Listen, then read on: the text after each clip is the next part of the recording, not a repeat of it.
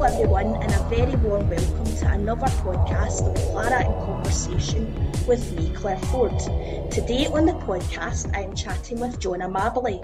John is often referred to as a design guru, having worked on several TV programmes, offering practical, affordable and functional advice on how to improve viewers' homes.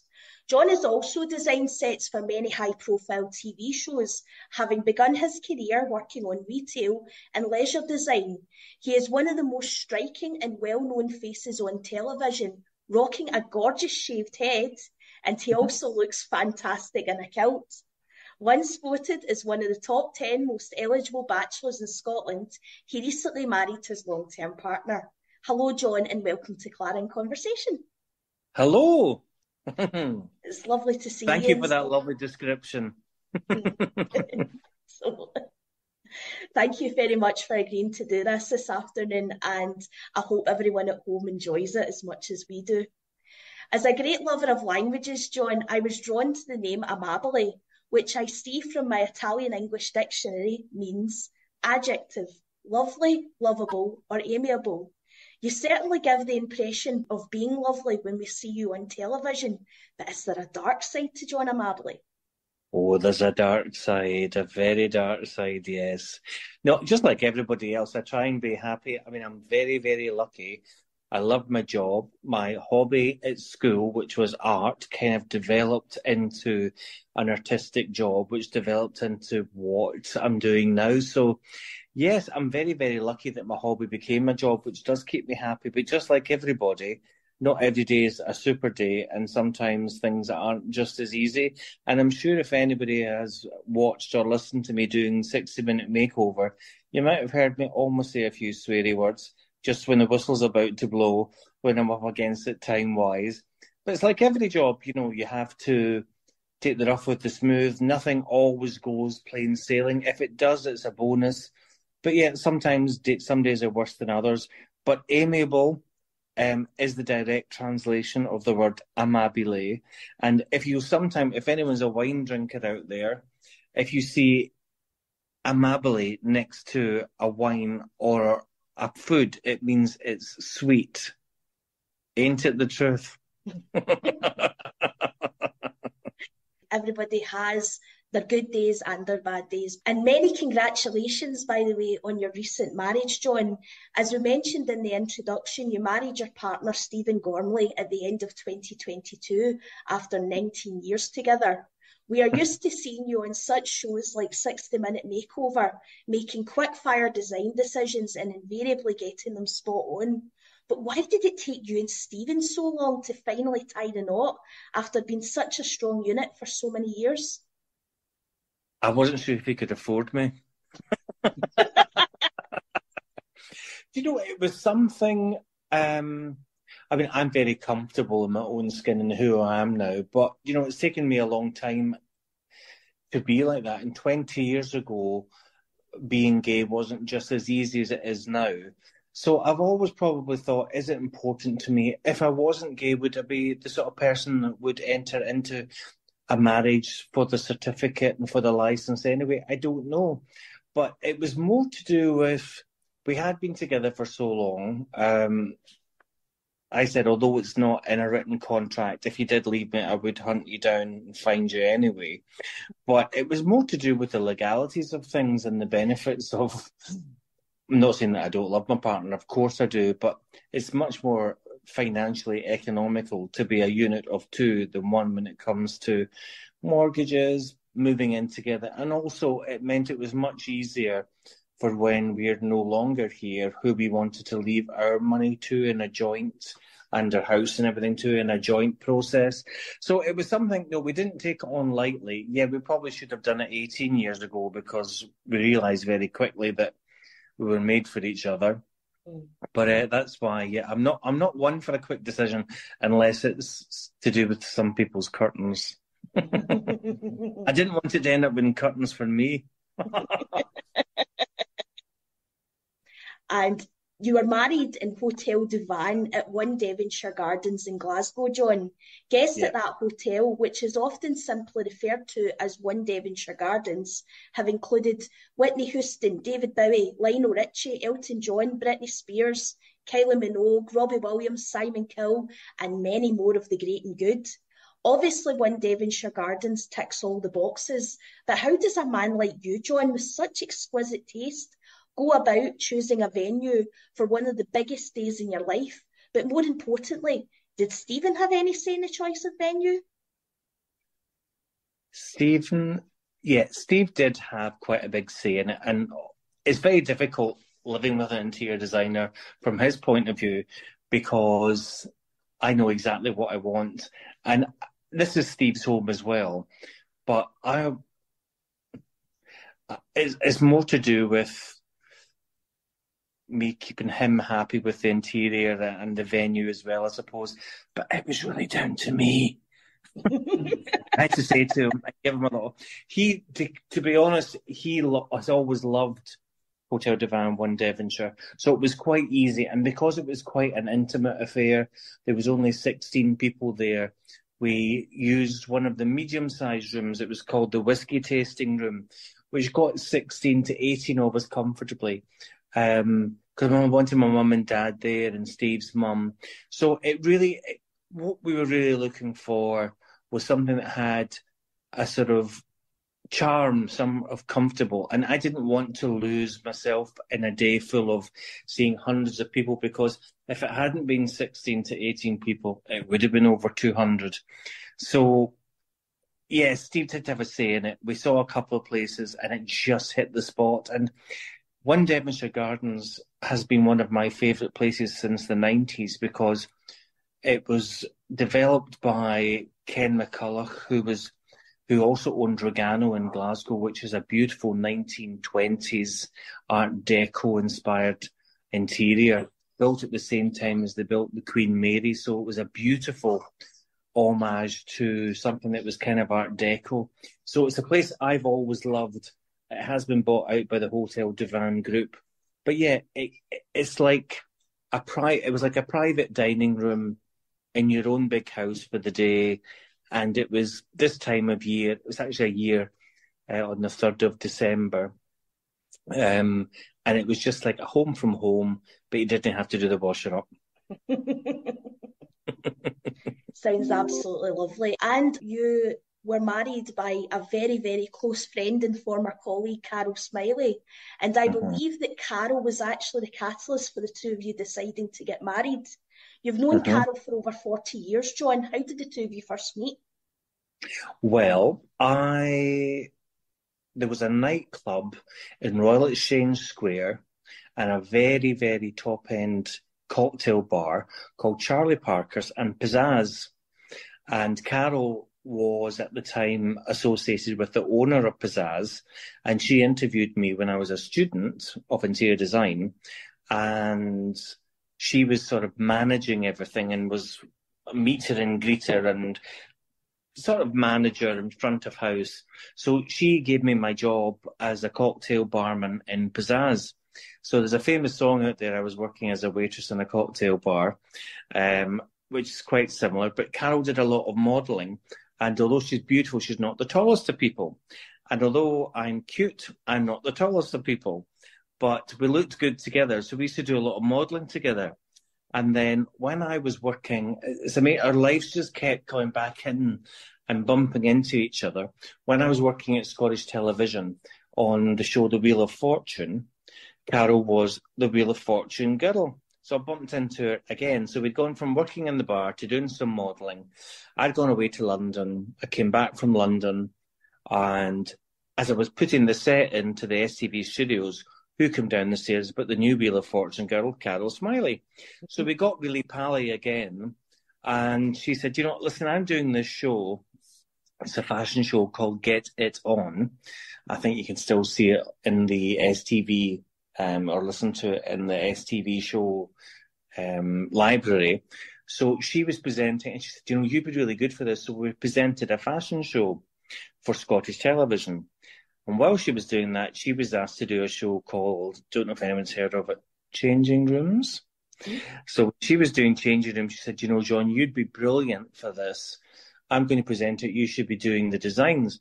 And what happened was I'd actually signed up to be one of the youngest production designers for Taggart. And I'd signed a contract to do 2 years, so I didn't do it. But she suggested me for changing rooms, not changing rooms, sorry. Suggested me for a show called Better Homes, where I worked with another Carol Vorderman. So we just kept getting in touch, and we've always been friendly. So when she obviously started her new business as a celebrant, she's been trying for about maybe 8 years to get us hitched. So it was a no-brainer, but she was delighted. And I must say, for me, it was great because she knows so much about me and she knows what it means to me to have found someone to marry. And she gets on great with Steve as well. She was just the perfect fit for the perfect day. Although there was a photograph of the three of us. So there was me, Carol in the middle, and Steve on the right-hand side. So I did a joke and I cut Steve off the right-hand side and I gave her the picture of just the two of us. And I said, that's what you wanted all along, wasn't it? You didn't want just to be the minister. You wanted to be Mrs. Amabile. To the answer was no, because it's very hard and has been for many years. But we've got a great relationship. She's got a great sense of humour. And I love the fact she loves the job that she does because it's such an emotional day for a lot of people, whether it be your wedding day, but she also does funerals as well. And she spends so much time with the families, getting to know so much about them. So it makes it a very, very personal experience. So she was the right gal for the right job and she made the day. Absolutely. And it adds that extra bit of personal touch as well, which is lovely to have someone so close to you doing that for you. It's great. And one of the reasons why my dad decided to become an LGBTQ plus ally and role model in his work was that growing up as a baby boomer, and he was born in the same year as you, John, there was not one person in his year in school who came out. Statistically, there had to be scores of boys and girls who had been struggling with their sexuality and feeling desperately alone and in pain. Your contemporary Jimmy Somerville sings about the small town mentality in Scotland that drove him away. So what were your experiences like growing up as a young gay man in the late 70s and early 80s in Scotland? Awful. School for me was not a pleasant experience. And that starting from primary school in the 1969, 1970, where I was just a very, very quiet, very timid wee boy who wasn't really understood in a very, very masculine field. My dad played football. Took a long time for him to come to terms with me. But I was just a wee boy. I wouldn't say I was in any way flamboyant or anything, certainly not as much as I went on to be doing the TV shows. But I was just a wee quiet boy who was clearly just quite quiet and sensitive, but it wasn't the easiest. In a way, I suppose I was a wee bit luckier than most because going into an artistic background where I was quite arty, and also I did a lot of singing. I sang in Paisley Abbey choir. I was a boy soprano. So a lot of the avenues, and even going into fashion and interior design. So it wasn't like a very male-dominated environment. So for me, I was probably a little bit protected. But no, it wasn't easy. I don't think it's easy for anybody, even in today's society, for anybody. But in the 70s and 80s, it was particularly difficult because it was just frowned upon, not understood. And then when I did eventually come out, I didn't come out to my parents till I was in my 20s. I had already moved to London. But the minute I came out and moved to London in the late 80s, after studying interior design for 4 years in Glasgow, that's when the AIDS epidemic started. So I was just coming out to see on TV these big AIDS adverts, which was basically, and everyone was calling it the gay plague. So I may have popped out of the closet, but I jumped back in very, very quickly. Obviously with my own friends and close family, but it's a very, very worrying time on top of everybody coming out, to be then seen to have this or be the proponent of someone who could spread this disease. It was a very, very difficult time, a very difficult time for everybody. I must say now it is a lot easier, and a lot of my friends, when I went to school, that you had to play football and you had to play rugby. It was very sports oriented, and I just wasn't sporty. The only position I was comfortable playing in sport was the mascot. So it's very difficult. It wasn't easy. And it's great nowadays that there's such a support network for anybody. And my advice would be is, yes, trust and be careful who you tell, but get that support because it's there for you. And people are only there to make sure you can have the best life you can have. Absolutely, absolutely. I learned so much through being in the Scottish Youth Parliament about LGBTQ plus rights and equality. We did a lot of things in the Scottish Youth Parliament to raise awareness of that. There's so many role models out there now as well. So, like with me, in the 60s and 70s, gay people were like John Inman off Are You Being Served, or Daniel LaRue, who was one of the first female impersonators. So you were either one thing or the other. You know, you were either masculine or you were this over-the-top, flamboyant gay person. There wasn't any happy medium now. But when you look at things now, it's amazing, you know, like RuPaul's Drag Race at that end of the scale. It's actually, you know, gay marriage for men and women and same-sex marriages. It's amazing. It's a much more accepted part, and we're all just part of one big world and society now. I know there's some countries that are still struggling with acceptance. I mean, I go to India a lot, and I've seen a lot of changes in the last 15 years from we started going there. But there are some areas where you know that it's not understood. So we're not there to ram a rainbow flag down anyone's throats. Just live and let live, and support where you can, who you can. But we've had a lot of, especially when we're checking into hotels, you know, we could be lying by the pool and maybe a waiter will come over and say, I can't really tell anybody about this, but I'm actually gay. What advice could you give? And it's nice that they actually see me as someone they can talk to, even if they've never seen me on TV. It's nice that maybe they see Steve and I as a couple and they think, oh my goodness, you know, what a nice couple of guys. It's not we're not here just to do cabaret. That's what I think I'm going to say about it. Absolutely. See the person, and love is love, definitely.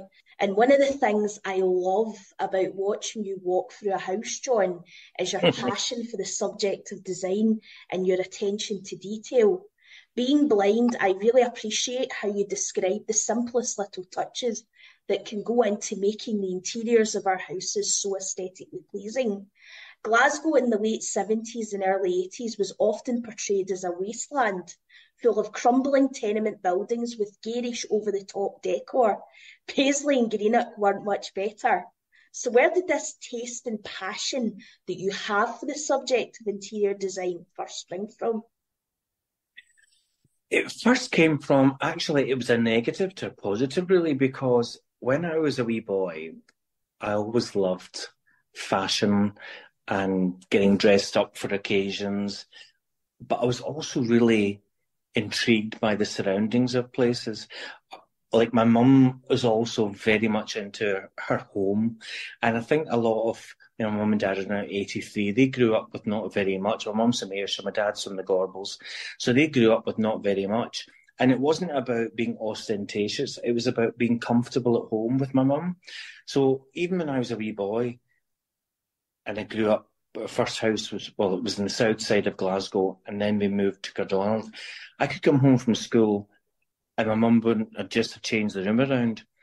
her bedroom would then have been our bedroom, or she'd have moved functions around, like our bedroom. We come home, I've just made that the dining room, or like we've taken the 2 bunk beds down, John. Now you've got 2 single beds for you and your brother Mark. So we've given you the big bedroom, and your dad and I are going to the other bedroom. So she's always had an eye for changing things around. But I originally wanted to be a fashion designer. I wanted to be an actor or a fashion designer. And I kind of chickened out of going down the drama route at the time because I was quite self-conscious, and it might have been the gay thing as well. And again, with the flamboyance, I didn't know if it was right for me, the acting thing, but I wanted to be a fashion designer, and I didn't get in. But as a backup, I'd applied for an interior design course, because in the 80s, interior design was really something for very rich and wealthy people, or the royal family had, or you were doing up a palace. It was certainly nothing you used to design your own home. You basically went to a department store and said, I'll take those curtains and take that carpet. And more often than not, you did what your mum and dad had. But as things evolved, and I was in the right place at the right time, where people started spending more money, and the high street was king. When you were out shopping, it was all about, you went to a fashionable shop, which led itself into fashionable homes. So my passion for changing things around and wanting nice things around me kind of grew in with my artistic background to start thinking about, well, how do I want to live? Who am I? How do I say what's me about my home? How do I make the best of what I've got? And I must say, the natural progression with a reintroduction of Carol Smiley, getting me into the changing rooms, into the Change That, which was a daytime show, very much like the recycling shop that's on just now, or the renovation shows, led me to a show which showed you how you could change your home. So it was a kind of bizarre route of loving what I do, loving my own interior. And as a wee boy, I was always changing my bedroom around, or turning it, my brother and I's bunk beds into a wee caravan to make a story about us going away for the weekend. Huge imagination. And that's where my passion for interiors grew. And being incredibly nosy has really driven me on. There's nothing wrong with being a bit inquisitive. I'm exactly the same as well. So me and you both share that. And from school in Paisley, John, you went on to study interior design in Glasgow and got your degree there. And in the blink of an eye, you were out in the Middle East designing the interiors for private jet aeroplanes and luxury cruise liners, even rubbing shoulders with the mega riche of the United Arab Emirates, and also designing part of the lounge for Abu Dhabi International Airport. So how did this stratospheric rise from the Gorbals to the Middle East come about? Again, it's about being, I don't know, I'm a great believer of serendipity, and what's for you won't go by it. And I'm not saying I've always been in the right place at the right time, but I've always been able to look about and see what I wanted to do. I mean, I can remember thinking when the fashion shows came out, like the clothes show and stuff, and I thought, actually, there was a show about interior design. And before you knew it, a couple of years later, I was doing it. So, but when it came round to talking about things at the Abu Dhabi International Airport and designing jewellery shops out in Dubai, the company I worked for in London were a shop fitting company. So they wanted to work with somebody when they were looking for designers who had a good background in technical drawing and interior design. And luckily, my course did have that. And I did technical drawing when I was at school as well, in first and second year, and then woodwork and metalwork. So not only did I have the sort of mind where I could know how things would look, I had a good understanding of how things could be made. So the company that I was working for designed duty-free shops. So that's how I got into designing the duty-free shop and the lounges in Abu Dhabi Airport. I also designed in Cyprus the very first Woolworths. And Woolworths in Cyprus was a bit more like Harrods than the Woolworths we knew. And that was a very prestigious, a huge, grand department store in Limassol. So it was really just a case of that job took me there, and it got me through another door. And the people that owned the department store also owned the jewellery shop of the Grosvenor Hotel in London, so I got that to do. So I basically kind of fell into it, and it's just been the right. I'm not saying I haven't worked hard, because I have, but I've always had my eye on what's next. I'm kind of the Rolling Stone that gathered no moss. And even I'm going to be 60 next year, same as your daddy. I've just always thought, what's next? I've always had that. What's my next exciting project? I've never rested on my laurels. So from the Gorbals, where I studied, Florence Street, which has now been turned into a beautiful block of flats. The funny thing is, Florence Street, I've been doing a lot about my history and heritage. It turns out that my great-gran gave birth to my grandpa's younger sister 10 blocks up from where I went to college in Florence Street in the Gorbals. It's bonkers. So maybe there's something about the Gorbals that has given me the Gorbals die-hard attitude to move on, like all the Amabiles have. But yeah, I've been lucky. I've worked for it, but it's taken me all around the world, and I love it. That must have been a dream come true for you, and an incredible experience. And taking you back to your childhood, John, you actually had a very difficult start to life, and your parents thought that they were going to lose you. Can you tell us a bit about that, and how having such a close brush with death so early in your life has helped shape you as a person? Well, it's one of those things. I mean, obviously, 'cause I was a baby, so I can't remember anything of it. But basically, I was due to be born on July the 24th, and I was born on June the 9th. So I was almost 2 months early. And in those days, in 1964, it wasn't the child care and paediatric care that you have now. So basically, my mum went into labour very early, and the pressure of the birth and me being early caused me to be born without the skin over my tummy burst, because it wasn't formed. So that's a condition called exomphalus. Now, exomphalus is actually, and also if I'd gone full term, I would probably have been born with my bowels outside my body, and nowadays you can poke them back through your belly button. But basically, I looked like a steak pie with a crust off. I was just a huge big, from underneath my rib cage to where your belly was, I was just an open wound. So basically, the pressure of the birth, they could wrap me in tinfoil, was only 4 pounds and 4. And they took me away from the Rotten Row Hospital, which is at Strathclyde University. The front of the building's still there, but it's the campus now. But that was called the Rotten Row Maternity. And I was taken away to the Sick Children's Hospital. And by the time my dad got to that hospital, the surgeon said, "Mr. Amabile, quite honestly, your son's been born with his guts outside his body, and we don't think he's going to last the night." Meanwhile, my mum was screaming the place down, because they didn't even tell her if I was a wee boy or a wee girl. And I sometimes joke, say, "You're still wondering." But I was in an incubator for 3 months. So basically, what they could do was, imagine you've got a jumper with a hole in it, and you have to stitch that hole together. So they stitched that hole together. So where I would have a belly button, which I don't, I've got what looks a bit like a Chesterfield couch. And if you feel that, it's got buttons into it. I've got a deep buttoned, deep upholstered belly button area. And basically, that's what I was born with. So I was in the incubator for 3 months. I finally got out, and I was very small for many, and even in primary 1 and 2, I was always the smallest boy at school. It took a while for me to develop.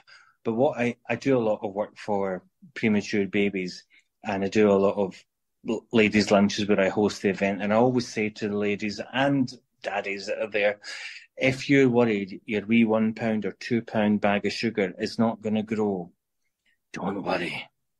I'm morbid obese now, and I can't get enough pies. I built my, it's like that song we built this sitting on sausage rolls.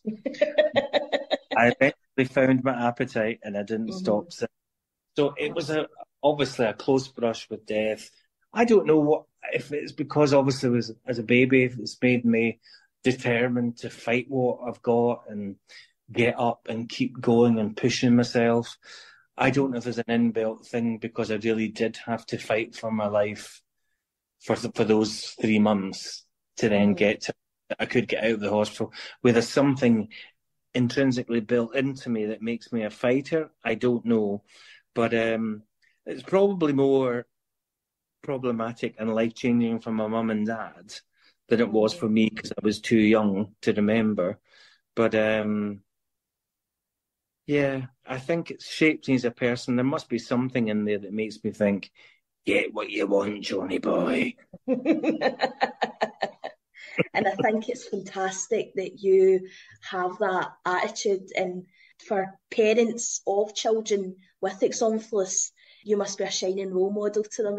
And another thing that you are well known and loved for, John, is your work with various charities over the years, participating in kilt walks and also raising vital funds for Callum's Cabin, which is a charity that provides holiday homes for children and young people living with cancer and their families. And you're also an ambassador for a charity that is very close to myself and my family's heart, Spina Bifida and Hydrocephalus Scotland, as my primary medical condition, which led to my sight loss, is hydrocephalus. This ability to reach out to children's charities, how much of that do you owe to your own childhood experiences with exomphalos? I think because I know the care and attention that I had and saved my life and kept me alive and have given me this wonderful life. I just think these people need to be supported and heralded and for themselves as well as, I mean, these things cost the earth to support. And I just think there's so many unsung heroes. I actually did on one of the evenings for Scottish Spina Bifida. I've always tried to find the surgeon who saved my life. And I found there was a table from the York Hill Hospital, and I found the person who was head of the surgery for children, and I asked him about my doctor, and you know, he died 6 weeks before that event, and I was so sorry that I hadn't spent more time to find him, to be able to say, first of all, thank you, and to raise awareness for what he and his predecessors all do. Um, I don't know. I've always been drawn to think. I think because I had quite a difficult childhood from the illness, as well as growing up being a wee gay boy and being bullied. I've always thought that it's fundamental. It's a bit like a building. You need foundations, or a bit like planting. You need a good, strong seed for that to grow or to build on. So I've always thought if I can do anything to help support children with spina bifida, if they need the holiday homes, if they're living with cancer, it's always just resonated with me that that's the kind of work. If I can raise awareness and raise money, I mean, the amount of, I think that when I stopped doing the ladies' lunches, we'd made something like £3 million over the last, like, I mean, it was like 25, 30 years I've been doing the ladies' lunches and charities. Um, yeah, I just think I'm drawn to charities that help children because I think that's the time where you need it the most. Absolutely. And it's fantastic that you do that work and you've obviously got that empathy with not just the children who are going through things, but the parents as well. Also, John, as I mentioned in the introduction, you wear the kilt with a certain je ne sais quoi. But I'm sure I read somewhere that when choosing to don the kilt for the first time, you weren't consciously intending to set a new fashion trend. And in fact, your reason for doing it was far more prosaic. Can you tell us why you first decided to wear the kilt on our television screens? Well, I kind of thought I needed something that was going to. People say you've got to get a gimmick, and I didn't really want to because I wanted to be taken seriously because I'm a serious designer and I know I do quick makeover shows, but you know, I'm a qualified interior designer and I'm really there to prescribe the best interior for your home. But I was working with Lawrence Llewellyn Bowen. And anyone who has seen or heard of him knows that he's very flamboyant. And he wore like fluffy cuffs and he was like a cavalier. And I thought, what can I do? And I've always had quite a good pair of legs for a kilt as well. And I thought, that's what I'm going to do. And also, I thought it might take the look away from my huge big bahookie, which, if anyone's not Scottish, this means your rear end. So there was a few reasons, but it was to get a gimmick, and it turned out to be good for that, for getting me noticed, but not very practical when you're running about and going up ladders. Yeah, it's a fantastic gimmick to have, and it's good to obviously show your passion for Scotland as well with the kilt. And as a bald man, John, my dad often makes the observation, God only made few perfect heads, the rest they covered with hair. I'm not sure about my dad, John, but you've got the perfect head for shaving. As a former model who is often credited with introducing Charlie Nicholas to the mullet, how difficult was it for you to come to terms with the receding hairline? Did you embrace it, or were you like Homer Simpson and my dad and grieved over it? I was devastated to begin with. I loved my hair. I spent so much time doing my hair. My dad often says that's why I went baldy, because I was always dyeing it, blow drying it.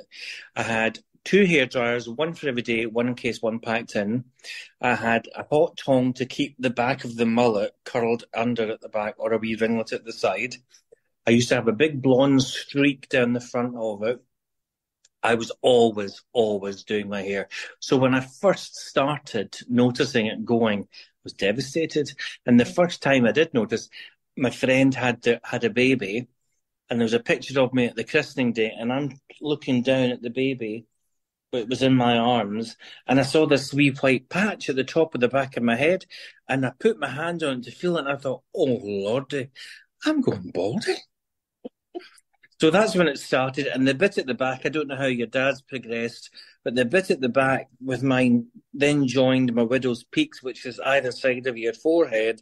These all joined, and I was left with a wee tufty bit, and I hung on to it as long as I could, short of being a Perry comb over, and I just thought, when it went, I thought, it's gone, that's it. When it was gone, I don't lament it, and here's another wee tip for your dad. Now, Yul Brynner, one of the most famous baldies next to Kojak, went bald, and he shaved his head in his 30s.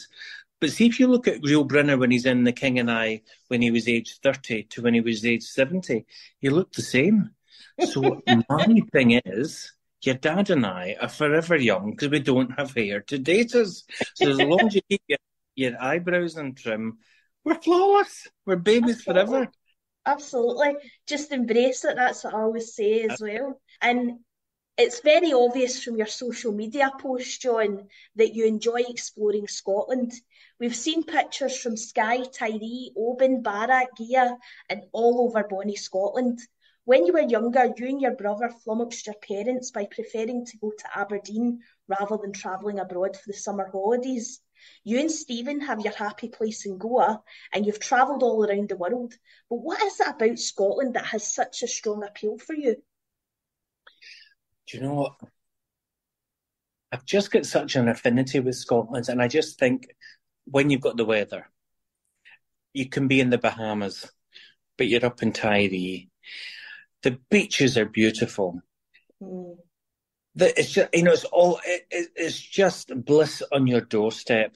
I've also been up there when it's piddling down in a tent, thinking, what in God's earth am I doing sitting up here? Because we do a bit of camping, but I call it glamping, and I've got my sheepskin rugs, and I like to do. I don't know. I just think Scotland has just got everything. I just absolutely love it. And although my surname is Amabile, my mum, well, that's another story. We've just found out my mum at 83, where her maiden name was Brown. She's not a Brown. Mm-hmm. She's actually a Valentini because my Mm-hmm. gran had an affair with another Italian man. So I'm much more Italian than I thought. But I absolutely love Scotland. And, we just get in the car. I live in Mulgai in the outskirts of Glasgow. Within 20, 30 minutes, I can be in Loch Lomond. And Amazing. it's just a hop, skip, and a jump to paradise for me. I just absolutely love it. I love it as well. I love going for drives, especially long drives in the car. Even though I can't see things clearly now, just sitting, looking out the window and just going for nice long drives, it's the best thing ever, especially where I live down in Greenock. You've got the water and the coastline. You can't beat it. And you're a very high energy kind of guy, John, with lots of projects on the go. But most people will probably know you best for your television presenting work, as well as Get It On. We've seen you on interior design programmes, Change That, 60-minute makeover in Better Homes, as well as presenting segments for GMTV, This Morning, The Hour, and many other popular television programmes, past and present. You seem to be very comfortable in front of the cameras, John, but how smoothly or otherwise was the transition from being behind the scenes to being in front of the cameras? Not smooth at all. Mm. You think it's going to be very easy, and I take my hats off to presenters, especially people who have to. It's a lot easier now if they've got like auto cue and see you get a lot, talk back into your ear. But when you've got a lot of dialogue to remember, it wasn't easy at all. And I thought I was going to, because I'm no stranger to gabbing and I love chatting.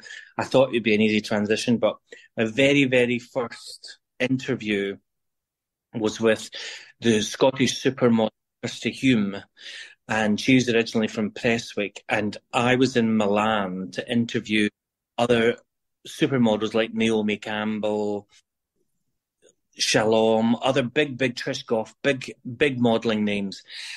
And I was meeting Kirsty Hume, and I thought it'd be funny if I took her a wee can of Iron Brew over.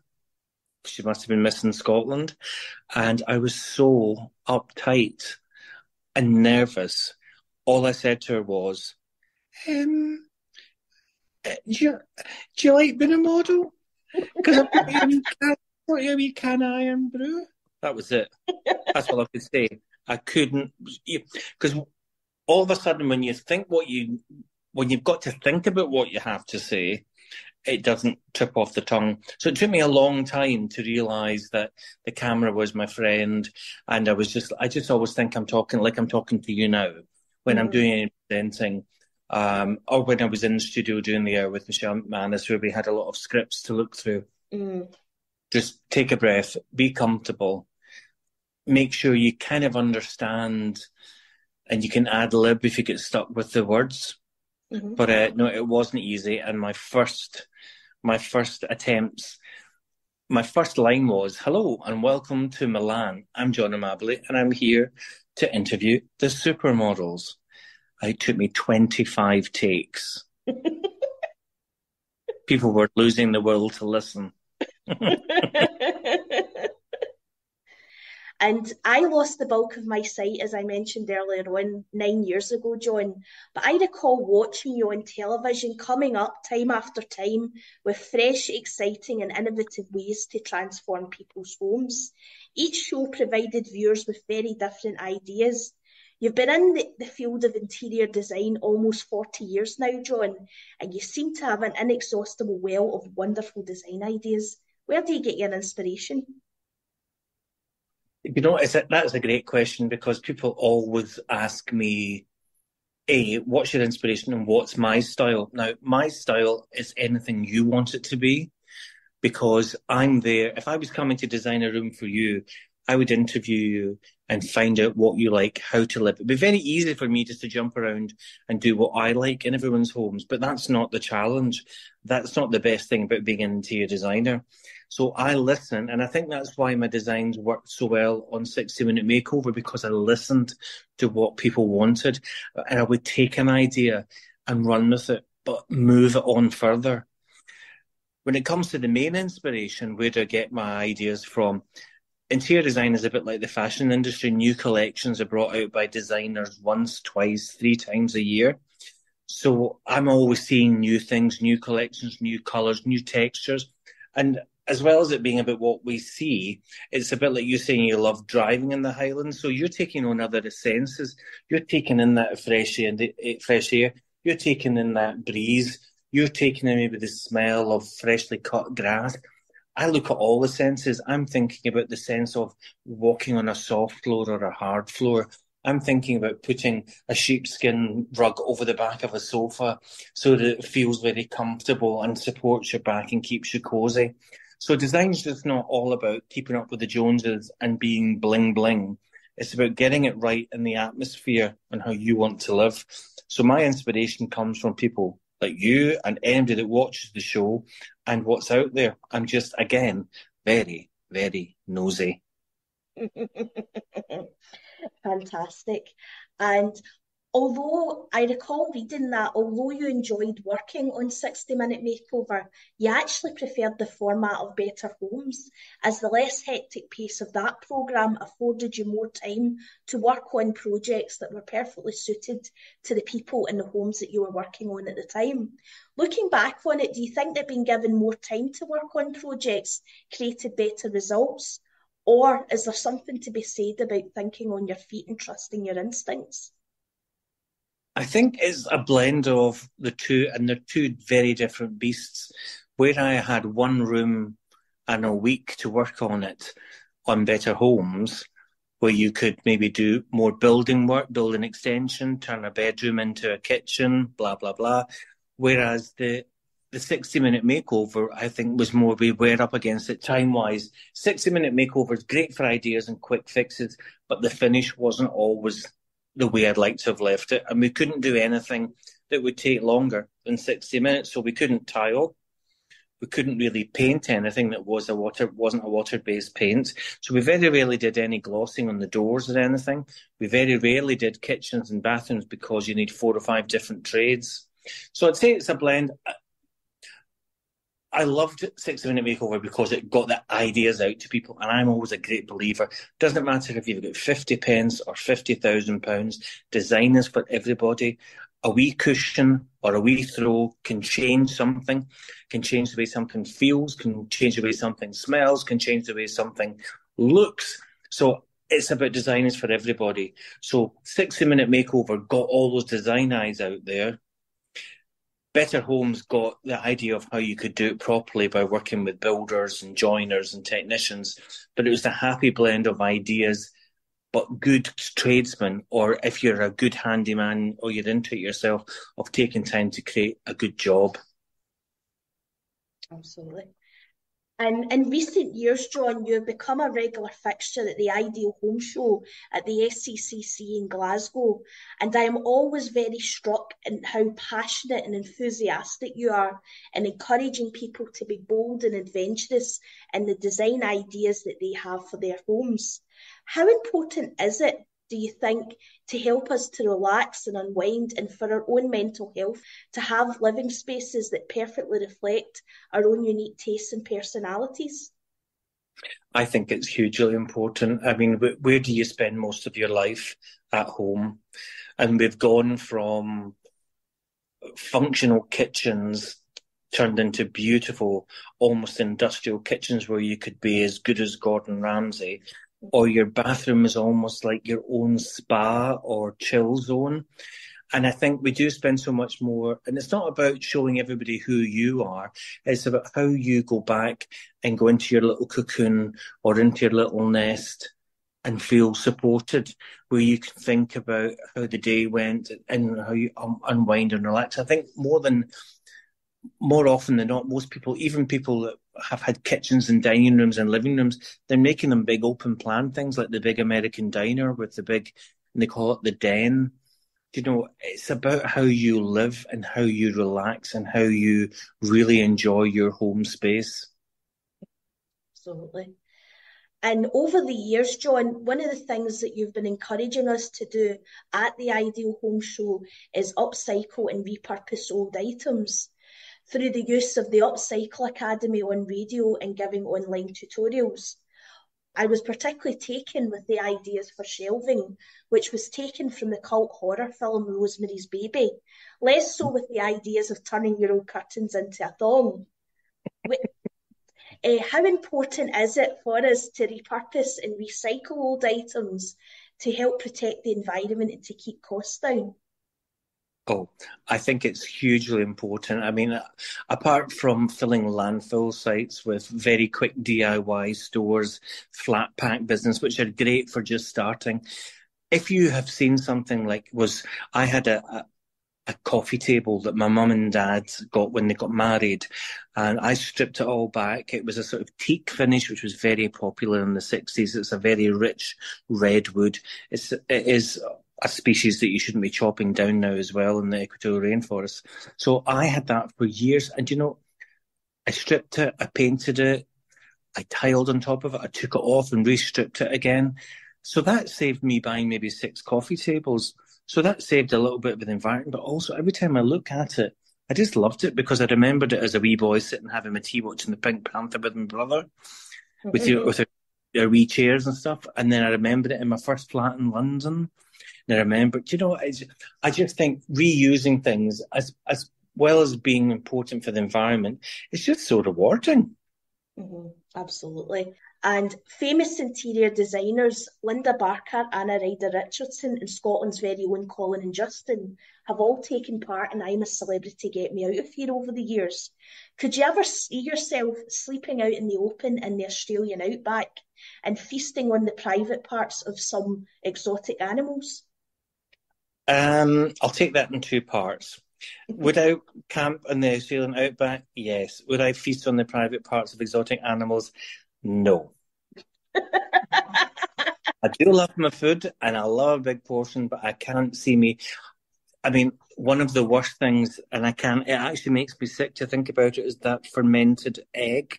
That they eat the egg that's been, and that even thinking about that can make me sick. I actually was up for it 1 year, 2 years. Justin and Colin were in, and they had the interviews. And I think at the time they were trying to do it's always about dynamics of people, and I think they were looking for a flamboyant designer who was quite bitchy and a little bit over the top, which I can be, but I didn't want to go into the jungle being a character. It's me or not, and I'm not a big flamboyant, girly, bitchy, queenie person. I didn't want to be that person. I didn't want to have to play the part, so I didn't get it that year. And then they'd never asked me again. Would I do it if they asked me? Yes, I would. But I'm not eating anyone's genitals. I couldn't. I'm a massive fan of the show and I watch it every year. Even though I don't have my sight now, still react the exact same way that I did when I had sight. So, no, just not for me at all. And for more than 20 years now, John, you have been running your own interior design company, John Amabile Design, which offers tailor-made design solutions to private homes and businesses all around the UK and all over the world. You have your very own room in a box online design service and your very own range of home design furnishings. As we mentioned earlier on, you and Stephen have recently got married and you spend quite a bit of time at your beautiful holiday home in Goa. You seem to be in a pretty good place, but what does the future hold for John Amabile? Probably just more of the same. I mean, I love my job. I love the team at John Amabile Design. Claudia Capaldi and Hannah Gibson, they're 2 great designers that work with me. They help me create all the things that you can buy online at johnamabiledesign.com in the Essentials range, and they are so affordable.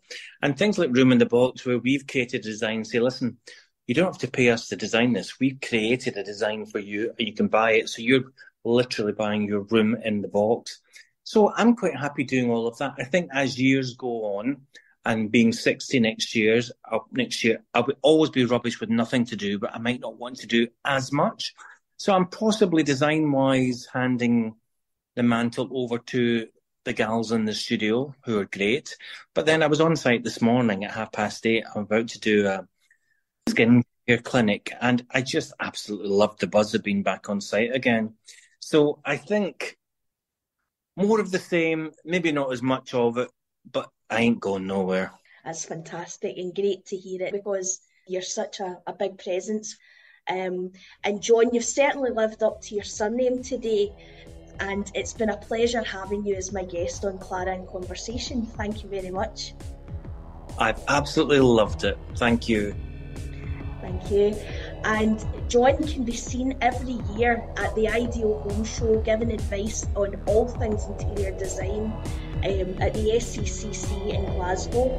And if you want to speak to John directly about all things interior design, as he just mentioned there, his website, John Amabile Design, is free online, and the details are on the website if you want to go and have a look. John, it's an absolute pleasure again. Thank you so much. Pleasure.